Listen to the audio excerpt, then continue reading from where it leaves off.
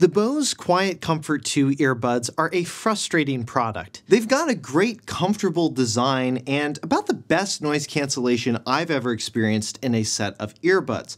Unfortunately, though, they do come with quite a few downsides. But first, let's talk about the good things with these buds. These buds are extremely comfortable. Bose gives you a bunch of these, what they call stability bands, to place around the earbuds so you can get the most comfortable and stable fit. There's a bit of a learning curve to getting them placed correctly on the bud, but once you figure it out and put them in your ears, you'll likely find them to be quite comfortable. Now, before switching to these buds for 6 months, the buds I had been wearing were the Sony WF-1000XM4s, which I've also reviewed. And in terms of comfort, especially when you're wearing buds for hours on end, I found that the Bose are considerably more comfortable, and the Bose earbuds go less deep into your ear than the Sonys. I can wear these Bose earbuds for hours on end, and when I pull them out of my ears don't feel sore. Now, next, let's talk sound quality. Overall, I think these sound pretty good.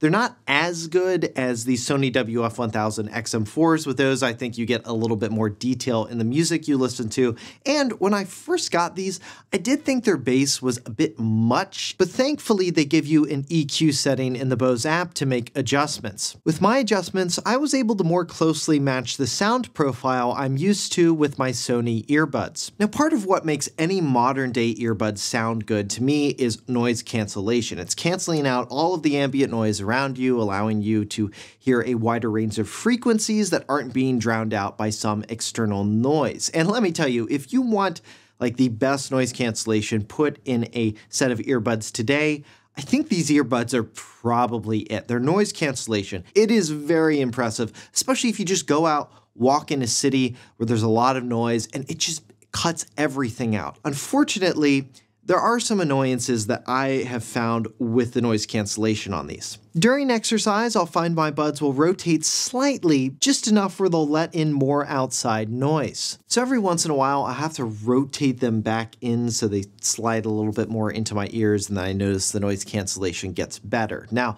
this could just be because I picked the wrong stability bands for these earbuds, but these were the ones that seemed like they would fit the best. Now, another annoyance I've found with the noise cancellation on these buds is they don't do a great job of masking either high-pitched noises or just really loud noises. Especially when I'm doing something like pounding out chicken, I've got to take these buds out because they'll just let in this like clipping noise or something every time the mallet hits the chicken. And this is not something I've experienced with other audio devices like the AirPods Max or my Sony WF-1000XM4 earbuds. Another thing that's pretty good with these buds is transparency mode. I've actually got it enabled right now, and overall my voice sounds clear. I think this is one of the better transparency modes I've heard, though not the best.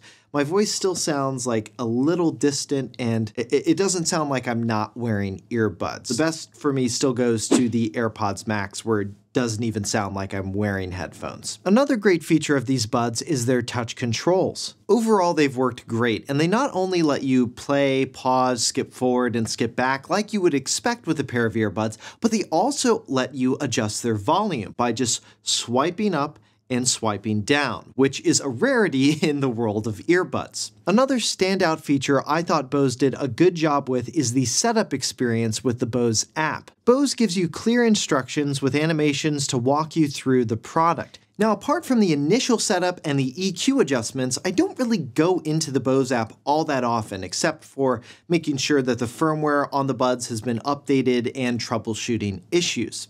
Next, let's talk about battery life, and overall, it's been great. The buds are rated for 6 hours of playback on a charge, and the case holds 18 hours. They also support quick charging. Just 20 minutes of charging will net you up to 2 hours of playback. So that's everything I've liked about these buds over the past 6 months. Now let's talk downsides. And unfortunately with these buds, there are quite a few, though I guess that is the benefit of having a 6-month review period. And if you like the fact that we do reviews only after 6 months, make sure you subscribe to the channel. The first and most annoying downside I've run into with these buds is sometimes they'll just refuse to connect to my phone. To remedy this issue, I'll have to go back into the Bluetooth settings on my iPhone or in the Bose app and manually connect to the buds. Another annoying issue I've run into with these buds are audio cutouts. This typically happens when I'm out on a walk. I've got my phone in my pants pocket with the case like over the phone, and I'll just get cutouts with whatever I'm listening to. And another annoyance I've had with these buds is when I first put them in and I'm getting ready to listen to a podcast or something, noise cancellation will not come on, and I'm unable to trigger it by just long pressing the left earbud. The only way I've been able to solve this issue is to take the buds back out and then put them back in again. Another downside I've encountered is when I'm wearing the buds and pick up a call on my phone. My iPhone won't automatically switch the call over to my buds. I have to do it manually almost every time, which is incredibly annoying and something I haven't experienced as much with other buds. Another downside with the buds I found is mic quality. It's just okay. All right, these are the Bose QC2s. This is how their mics sound. And these are just the standard second-gen AirPods. This is how their mics sound. And this is how the WF-1000XM4s sound. All right, and these are the Pixel Buds Pro. This is how their mics sound. All right, and these are the Galaxy Buds Pro 2. This is how their mics sound. And these are the Bose QC2s. This is how their mics sound. I get the feedback that people can't hear me very well, especially when there is a ton of background noise around me, like cars, traffic, things like that. And that's feedback that I've gotten when I'm wearing other wireless earbuds. It's not necessarily outside of the norm for wireless earbuds, but what has been surprising is the number of occurrences where people are like, "What? I'm sorry, I can't hear you," that I've gotten with these buds over the other ones I've had. Oddly, Bose doesn't seem to use the tips of these earbuds for mic placement like Apple does with their iconic stem design. This, I think, is certainly an odd choice. Typically, the closer you can get a microphone to somebody's mouth, the better the overall vocal quality is going to be. So I'm not exactly sure why Bose didn't take advantage of that in their design. Now, before we get to recommendations, there are a few more slight downsides I need to cover. First is the case. It's a bit big for my taste, and I think Bose could do some work here to try and slim it down for their next-gen buds. Also, the case doesn't support wireless charging, which for buds that cost close to $300 US, I mean, come on. Alright, so recommendation time. Now, given the high cost of these buds and the amount of downsides and issues I've had with them over the past 6 months, unfortunately, I just can't recommend spending the money on them, which really sucks because the noise cancellation on these is pretty much best in class. I'll continue to check in on these buds after this review. If anything changes, I'll leave that in a review follow-up in our free monthly newsletter. And if you haven't done so already, I'll leave a link to sign up for it in the description below.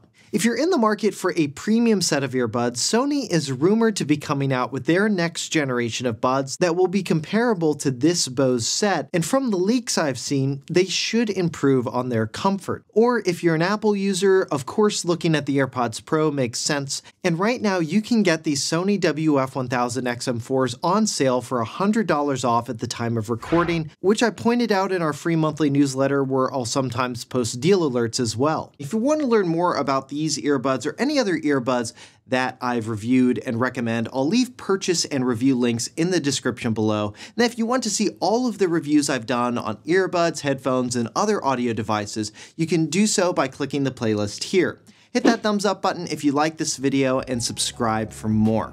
Thanks for watching.